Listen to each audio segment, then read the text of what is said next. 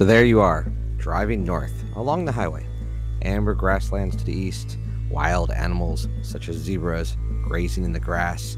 You'd think you were on a safari in the African savannah, but you'd be surprisingly wrong. With the ocean to the west, you'd be driving up Highway 1, passing by San Simeon in California, experiencing actual wild zebras.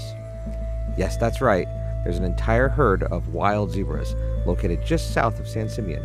As of 2019, there are about 126 zebras in the herd, up from 119 in 2018. But wait, where did wild zebras come from in California? Well, they've been there over 8 decades now, since William Randolph Hearst released several of the animals from a zoo in 1937. During the 1930s, Hearst wanted his visitors to Hearst Castle to feel like they were driving through an exotic locale. Thus, he had the zoo built. All variety of animals were brought in, including camels, bison, kangaroos, bear, tigers, monkeys, and even a tapir and an elephant.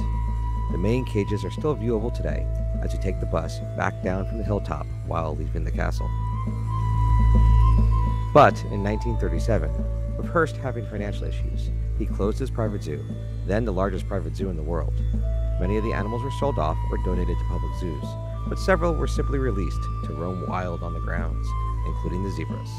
And thus the San Simeon herd of zebras was formed. The herd is completely wild. No one takes care of it, feeds it, or maintains it. It still mostly roams Hearst property, mingling with the cows that are raised there.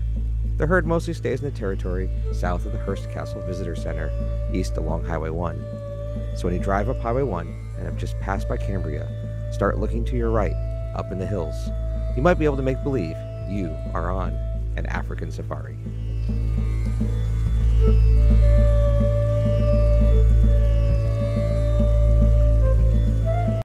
Please like this video and subscribe to our channel.